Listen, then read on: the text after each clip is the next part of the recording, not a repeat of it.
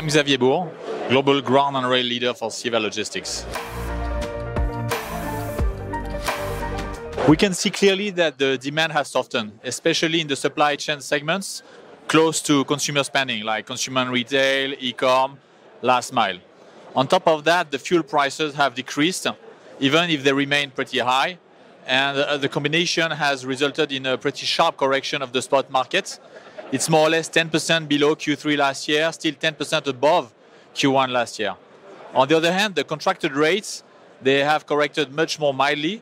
Both they are less volatile and they are also impacted by the underlying inflation of transportation costs. The softening of the demand is not really impacting the increase of prices on all transport categories and solving the driver shortages. Now, if we look at a country-by-country basis, obviously the situation is different. The economy is still stronger in France and Germany. It's already into recession in UK and Spain, so this is also impacting local prices. We are bold and ambitious, as in anything CEVA undertakes.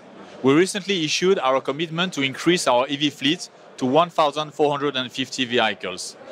This shows how serious we are about it and is aligned with our CMA Group commitment to net zero by 2050.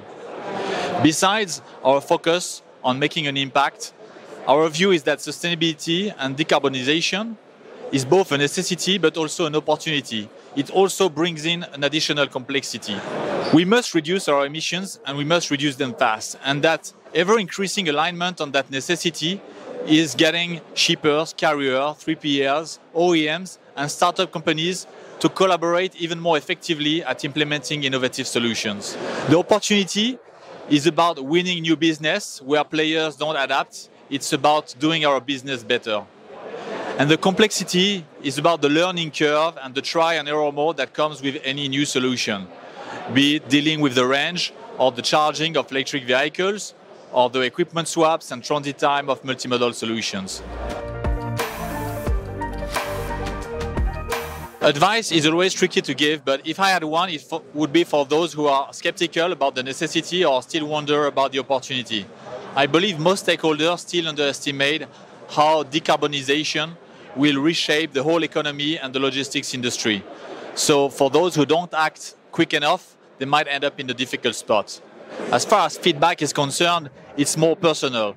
And what I would like to share is that onboarding the whole ground and rail community on that sustainability journey has been a huge motivation and satisfaction for both myself and all my colleagues. The first reason is a stronger sense of purpose. The second one is the satisfaction of keep learning and testing new solutions. Data has allowed to scale optimization and engineering that have always been the core of the DNA of CEVA. In ground and rail, there are so multiple problems to solve. How to better plan and adjust capacity to demand.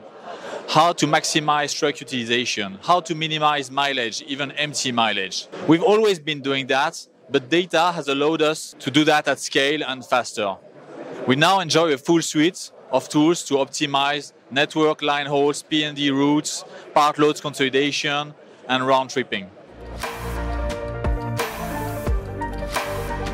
We announced 2 years ago a strategic and global partnership with Project 44 in order to better connect with our stakeholders, whether carriers to receive the data or customers to share the real-time visibility data. I'm pleased to announce that we are now live in 20 countries. We are tracking more than 100,000 FTL and 500,000 LTL shipments every year. And on top of that, in the most mature countries, our success rate for tracking is above 90%. Now that this is achieved, the next goal is to consolidate all the data we also generate with our own tools so that we can share with the customers either with Project 44 or with MyCEVA and leave them the option.